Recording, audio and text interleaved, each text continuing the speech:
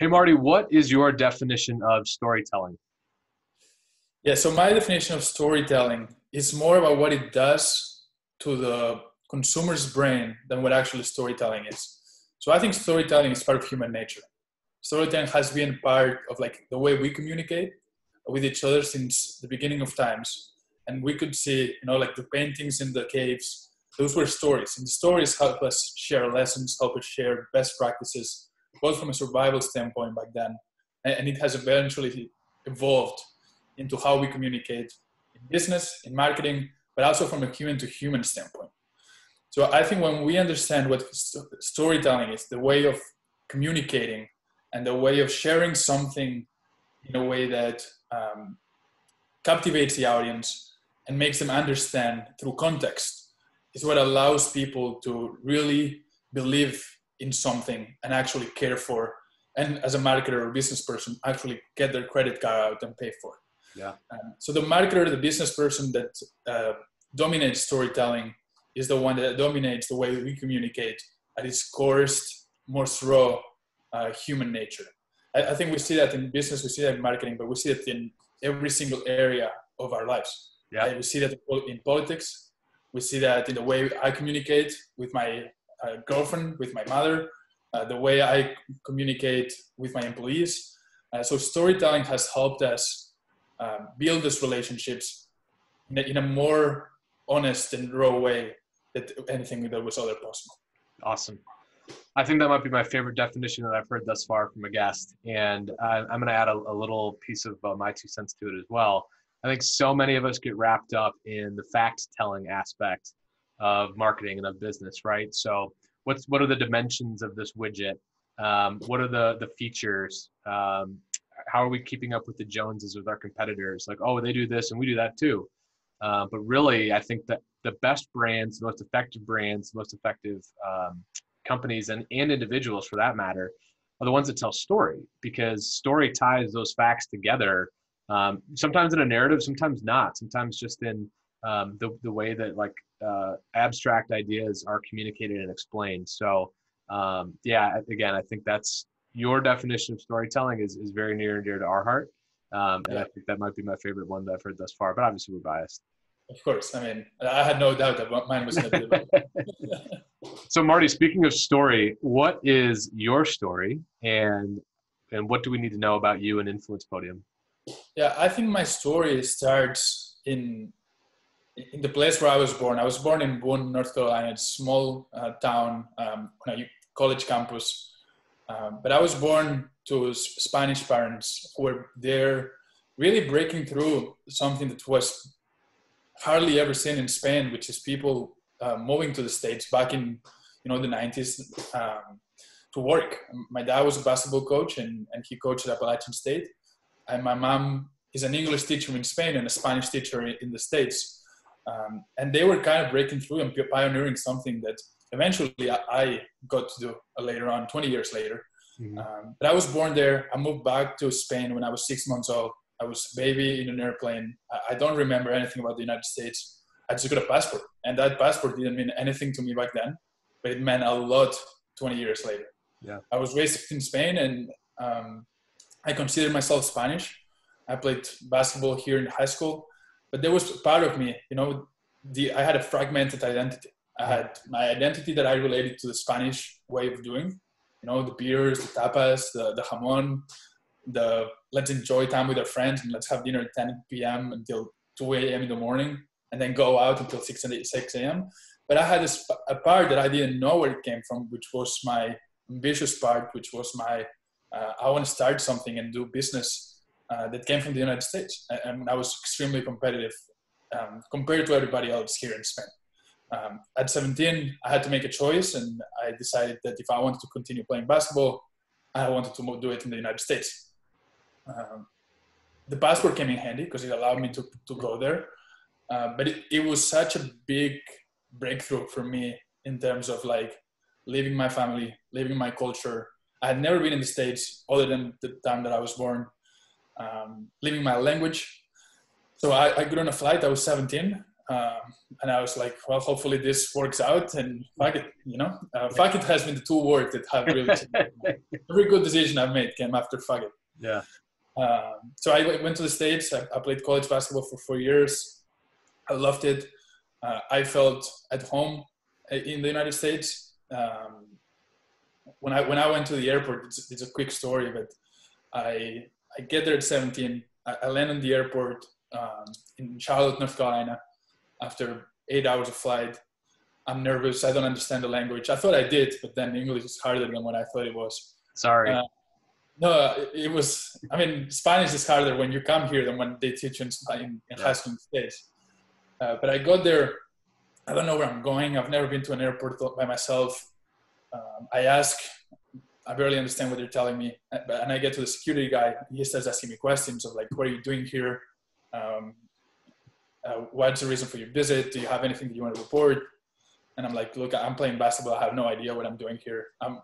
Please let me go. I think my coach is there waiting. And he said, welcome home, Mr. Sanchez. And I was like, for me, it meant a lot. I remember it was 7 or 8 years ago, and it was like the beginning of a change for myself, right? 5 years later, I've graduated. I have an MBA, started working in finances. I was told that I would get a 6-figure job. Then I found out it was an unpaid until I got some clients.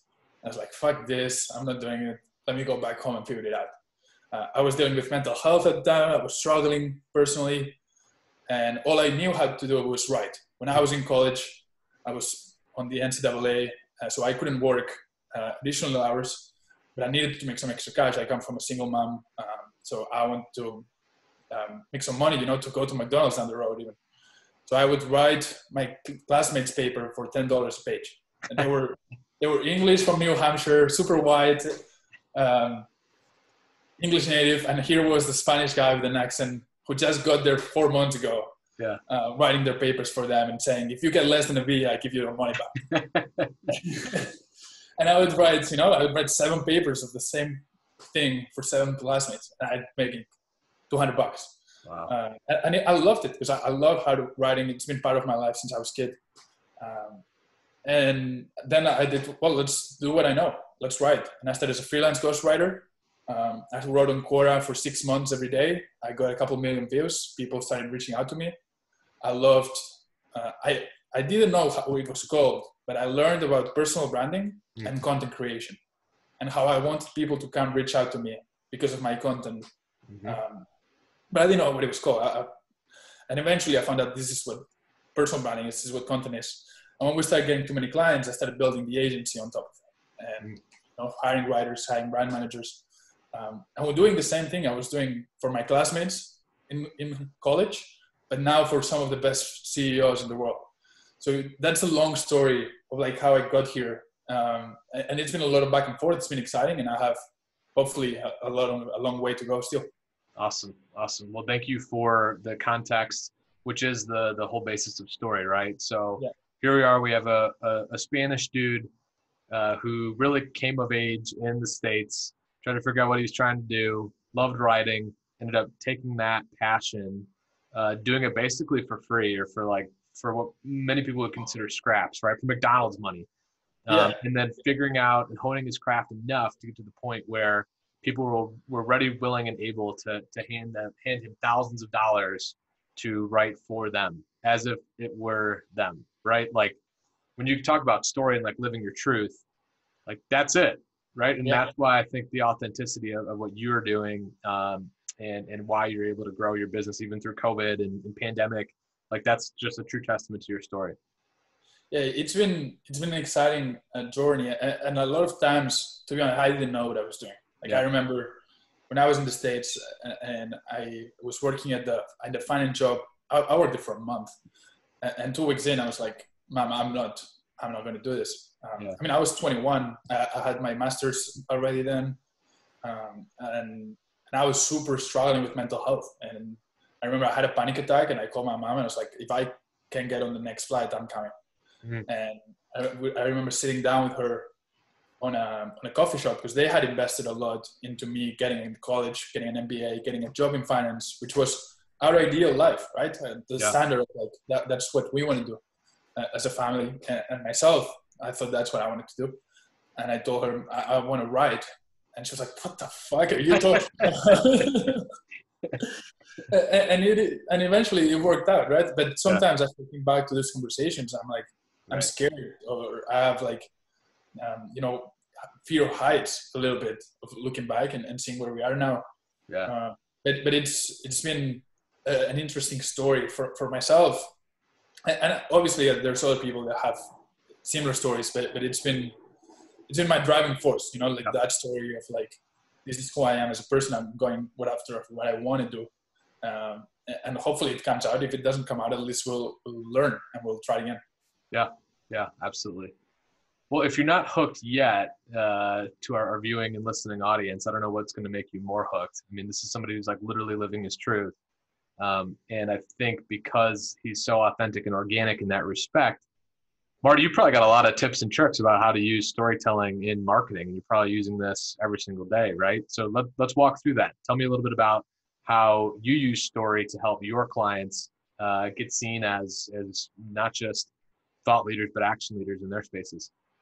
Yeah. So I was interviewing Andy in my podcast, which I'll connect you guys because I think he would be an ideal guest, even better than myself. And he works with something called strategic narrative. Mm-hmm. So he works with companies and CEOs, find their narrative, find their story. And he's the expert at this, right? And he has this bunch of questions that he asks when he works with the clients to find what the narrative is. Mm-hmm. And we do that at a smaller scale, but I'm happy to like share what we can do. For myself, especially as a ghostwriter, when I used to be the ghostwriter, which sometimes I miss, by the way, the key here is understanding what their story and what their narrative behind what they want to put out content is and comes from. Mm-hmm. So as a ghostwriter, you have to, because I always tell my ghostwriters now that you have to become an actor. Mm-hmm. An actor really becomes the person that they act for or that they represent. Yeah. As a ghostwriter, you have to become the individual. And that comes from learning about their story and things that probably don't even relate, but they can mark the nuances in terms of their content that will actually make it sound like that. Yeah. So something that we do with all our clients, for example, is before we ever put out a piece of content, is have a conversation about like, let's ask you a bunch of questions about your story. And like, where do you come from? What's been your motivation? What's your mission personally and as a company? And when you really dive deep and nail down what the story is, that's when you can start creating content, both from a personal brand and from a company. So for us, it comes a lot in terms of like strategy and auditing the story before we ever put out content. The work is done before. The content is just a reflection of that. Yeah. What do you say to people when they first hear the word story or storytelling and they're a business person, right? And they think, man, storytelling, that's for little kids, right? Those are bedtime stories. That's dragons and knights and princesses. None of that's relevant for me. What do you say to someone like that? Well, there's two things. Depending on how much money they pay me, I say, fuck it, I'm not even going to try. So I just got off a call. So maybe this is because I'm pissed off about it. Or somebody that like, you try to share what you're doing and they don't get it. And if it's not going to come through that, right, they're not going to get it, they're not going to get it. So don't even try to convince them. For others who are like just more open to that, I mean, I try to like show them examples of stories that they actually understand, right? Like if they're athletes, you can share them a story about Nike, right? Yeah. Whether you like Nike or not, whether you support Black Lives Matter or not, I don't want to get into that. Like they've done a tremendous job in terms of marketing and finding stories that their target audience finds relevant, right? Yeah. So if they're an athlete, I talk about Nike. If they're tech, I talk about the story of Apple. You know, how Steve Jobs built the story of Apple and how it's really branding. Story is branding. Yeah. A good brand has a story behind it that people actually give a fuck about. Yeah. And it's really hard for people to care about stuff. And they only will if they have a backhanded story that they relate, that they believe in, and they want to support. We see that a lot in B2C, but and not that much in B2B. And I think that's why the companies that know how to do it in B2B have a huge differentiating factor versus their competition, because it's not that used, right? And a lot of B2B organizations are more sales oriented. versus story and marketing and branding oriented. So if you're a B2B SEO, I'd say this is something that can be your huge differentiating factor, your value proposition versus your competition, that can allow you to increase prices, gain market share, recruit the best people, and actually build something that people care for. Yeah. So that's something that the ROI is there. It's not even about telling stories. It's about, do you want an ROI? Then focus on this because it's proven to be valuable. I think that's a really good point. And I think so much of like the aspect of storytelling, again, if we're associating it with like B2C or we're associating it with like when you were a kid, if you just reframe storytelling as content marketing, which effectively, in my opinion, that's what it is. Like it's branding, it's content marketing, it's showing people instead of just telling people, right? And that's where we get back to like that fact-telling or storytelling thing. And then you amplify all of that with how distrustful individuals are of brands today, right? Like, okay, great, company X, Y, and Z is doing whatever, but it turns out they're using slave labor in a third world country. Like, shit, that's not good, right? So as like a society, like we're less trustful over the brands, but the ones that have really fundamental stories that are core to their nature and their DNA, really, because that's what it is, those are the ones that stand out. And obviously we can pull so many from B2C, whether it's Patagonia or Nike or what have you. But I even look at like B2B, the best brands in B2B right now are the ones that are showing and documenting their journey. And like they're leading with their why at every single moment in time. And I don't care if like you're a sales enablement platform, like Outreach or whatever, like Outreach, they built a piece of software that's going to help their own sales staff close more deals faster, right? Like that's like the definition of being a chef and eating your own cooking. And when you have that as like your North Star, you never have to like worry about where you get lost in what I'll call lost in the content sauce, right? Like, oh shit, we got to hit this email go out. We have to publish 15 blog posts. What about this video? And should we be podcasting? I don't know. But if you are staying true to your North Star, which, you know, in my opinion, in our opinion, is story and content, you don't have to worry about getting lost out in the wilderness. What do you think about that? And I think it can even go further than content. So I think content is probably like 80%, right? Yeah. But even from like a design standpoint, like a copy for your website standpoint, how you interact, like how your salespeople interact, how your client-facing individuals interact with the clients. Yeah. I mean, I think it goes further. Content is a huge step because I think it's how you communicate with your target audience on a regular basis. Yeah. But each interaction and each detail of the company should represent the story. Yeah. The guy that I was talking, Andrew Raskin, like one of the things that they do is, or that he was struggling with at the beginning, was when they were talking about strategic narrative, people were just thinking it's the copy on the landing page. It's not just that. That's part of it, but it's the why behind it. Yeah. And that why applies to copy, to content, to customer service, to every single element of the company, of the machine. And if when you lead with your why, which I love the way you put it, then it all aligns into one story, into one voice, into one reason. So that's how organizations as a whole can change. I think it minimizes if we just say it's content. Right. Content is a huge part, but there's more than that goes with it. Yeah, I think that's a really good point. And I think you brought up something that's also worth discussing. Storytelling doesn't just help your external efforts. It doesn't just help the way that you're going to market with your sales staff, or your marketing staff, or outward content. Story actually really helps galvanize internally in organizations. So if somebody, even from like the very beginning of the recruitment process all the way to day one of being hired, day 365 and then onward, if the story or the narrative is consistent and the experience matches what they expected, you've created like a super brand ambassador for yourself. And that's when you see people come to work like excited because they're mission driven. They know that they are part of the solution that's solving a world's problem, right?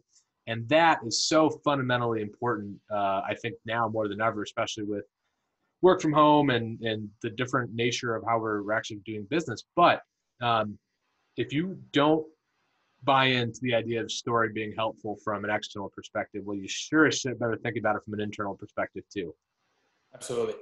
And like I said, I think as marketers, sometimes marketing is half art, half science, right? And a lot of CEOs, which we're also CEOs, we understand both sides. They're much more focused on the financial side. Like, is this going to be an ROI possible? And as marketers, sometimes we need to understand that we have to talk their language to get what we actually want. And a lot of marketers fail to do that because they are not good business people. They're creative and they're smart individuals, but they don't understand how to run an actual business or what a person who runs a business cares for. Yeah. So when we communicate that, I think North Star has to be, this is going to bring ROI in this way, right? Or this way. It's not going to be Facebook ads that you put $3 and you can say, okay, we got $5, so it's good. But the ROI is going to be there in these three different ways, right? Yeah. We're going to get better people. We're going to get more inbound opportunities. We're going to achieve results from these sequences in this way back. So when we communicate that, or you're trying to push that down the company, it's important to talk in their language, I think. Yeah. And in addition to that, another point I want to make is, and this might be a shameless plug, but that's why I think it's so important the personal brand of the CEO is creating content. Because you can have this why, but if your CEO doesn't talk to the audience and is not someone who's leading the narrative and who's leading the storytelling, then what are you doing, right? Like, we'll look up to our leaders for guidance. Yeah. And if your CEO is not taking an actual proactive step to driving that why and driving that story, then you're missing probably the most important element that somebody could add to the storytelling. So that's why I think it's huge for CEOs to at least create content and to make their voice heard, because people internally and externally care for that, and they're looking for it. Yeah. Well, now that we've unpacked a lot of the why, and if you're not convinced by now that story is important, then maybe just log off. But I want to talk a little bit about the how. And I'm going to lead like the first part of the how, and then I want to get your feedback on how I think about it, and then you can talk about how you guys go about it. But I think the first step is getting that permission slip to start, right? When you think about a story, what do all stories have? They have a hero, they have a villain, they have some sort of obstacle, and then they have kind of like that journey, and then how the hero overcomes that obstacle, right? So if you think about it, that context for yourself, I don't care if you're selling copiers or ring lights or whatever, the hero in the story needs to be the audience, right? Whoever's going to buy it. You as the storyteller, your job, you're merely the guide, right? Like, you're just showing them the way, you're showing them the path to get what they want to get. And then some of those obstacles, they might not even be people. They might not be villains in disguise. They could actually be like productivity or like cost savings or what have you. So it doesn't have to be like, well, gosh, who's the enemy of a copier salesman? Right. Well, it actually would be like a PDF for cloud-based storage or what have you. And cybersecurity becomes a big important factor as opposed to printing out copier paper, whatever. So in any case, what are your thoughts there? What are some key elements of story that people can get started with?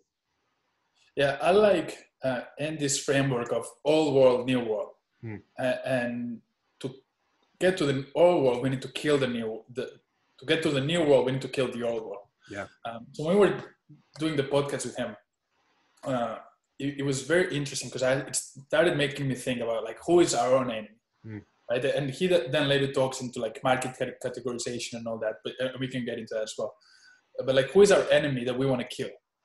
And when he was talking, that was something that really sparked my thought. And after we were done with the episode, I went over the weekend and started like re-listening and thinking through it. And for ourselves, I think an enemy is the best way to really break through, right? And like you say, it doesn't have to be a person or it can be a cost, or it can be an old way of doing stuff.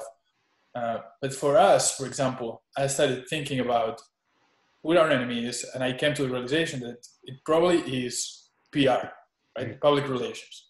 So the old way of PR is you pay a PR firm $10,000, $15,000, $20,000 a month. They don't have any promised deliverables that they're going to get back to you. Hopefully they place you somewhere, Yeah. They basically pay the Forbes writer to write for them. So it's like they're buying the placement. It's not that you have earned it. Then you get placed on Forbes. Forbes doesn't publish it. I mean, doesn't promote it because they don't have to. So it's your job to promote it. But you don't get to pixel people on the side. You don't get to see how many views you're getting. You don't get to see who is consuming the content. All you get is a logo, right? Like we were published on Forbes. And it looks cool because it's credible. But if you can buy it, is it really credible? Right. Right? It's credible if Forbes said, okay, we want to do an episode on you or an article on you. And then you've earned it, sure. But if you're paying $10,000 for one logo that you said, I was on Forbes, and everybody knew you bought it, I think that's the old way of sharing your story, right? As a company or as a personal brand. And I think it's an ego-focused way of marketing your company versus actually earning your audience and putting content on LinkedIn, putting content on Twitter, writing on Medium, having your own podcast. So as a strategic narrative for us is we want to break through the PR and show you how to actually do public relations in a way that's organic. So you're building an audience that they actually care for you, that you can continue posting because you've earned it, and that then you can actually get results from. So it was very interesting for us to see if we can kill the URL and show how we differentiate ourselves. That's when it's going to click in our target audience's mind, right? Yeah. So when you can think about what's the URL, what's the old way of doing things, and how you can do it better, or how your company does it, or how your personal brand does it, that's how I think clicks and makes sense for the audience of like, okay, now I understand why they're doing this. Yeah. And I think that's a very practical step of like, find your enemy and then beat them. Yeah. Yeah. And he was adding to that, and sorry for rambling, but no, it's good. He was talking about once you beat them, own the market and name it. So for us, then it made me think of like, how could we name what we do?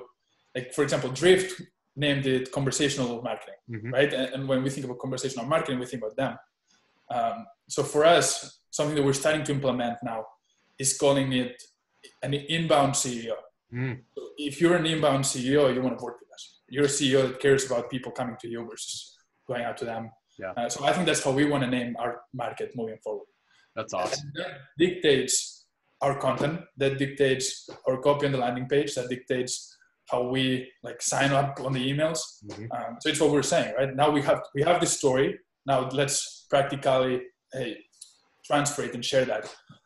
So kill the enemy and then name the market. It's something that I got out and we're implementing, and I think makes a lot of sense.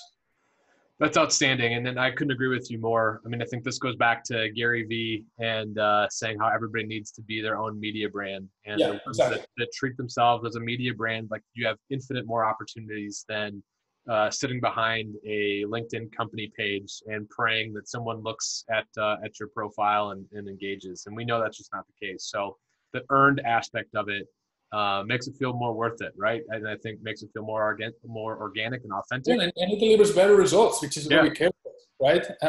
And then I think you can take things a step further, right? That's a mission of the company, but how does it relate to my personal mission? For myself, I've always been somebody that really values self-sufficiency. Yeah. Like I was a Spanish kid with an accent who knew no fucking body. Yeah.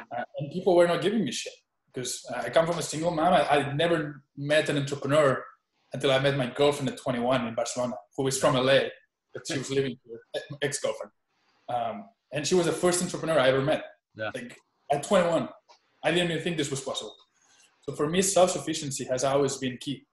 And I know Forbes is not going to let me publish that, even though my articles are better than everyone's there. I know fucking CBS is not going to give me a TV show. Right. I know, nobody's going to give me stuff. So I have to build it myself. So I have my own podcast instead of a TV show. I write on Medium instead of for Forbes. Right. I write on LinkedIn. I write on Twitter. Yeah. Because that's my self-sufficient way of, I'm going to take care of things myself. And I want people to own their audiences and do it themselves and not wait for permission. Fuck permission. Yeah. Especially with content how it is right now. Like, you should be able to control your own stuff. Yeah. Versus letting people say, yes, you're good enough. Fuck you. Sorry. you can believe all these things. No, I'm not going to delete any of this. It's going to go under the explicit version of the podcast. And I'm sorry, YouTube moderators, but we're doing it live. Well, that's awesome. And obviously, Marty, I can hear the passion in your voice, and I think the audience will be able to understand that as well. Like, this is your passion. This is what you do. Like, you are living proof, living testament of how, I mean, like, even like your name of your company is Influence Podium, right? Like, it's about raising people up to have influence on their owned podium, basically. And I love how strong that imagery is. I love how it's so core to who you are and what you do. And I think that's a really good place for us to start wrapping this thing up. So, Marty, if people want to hear more about you, and I know you're an active podcaster and you're active on Twitter and LinkedIn, what's the best place, the number one best place for people to find you? Yeah, the best place is to email me. So Okay. Marti, M-A-R-T-I @influencepodium.com. Cool. That's the way to like talk one-on-one. Obviously, LinkedIn and Twitter is where you can consume my content. But if you want to reach out to me, email is the best way. Awesome. Well, thank you so much for dropping the international knowledge. We appreciate it. You're going to be the first to be off U.S. soil, but we're super excited to get you back here in 30 days, coming back to New York. So, once all this craziness calms down, I think I owe you a beer or two. So we'll make it happen. Awesome, man. Thank you for having me. Appreciate it. See ya. Sounds good.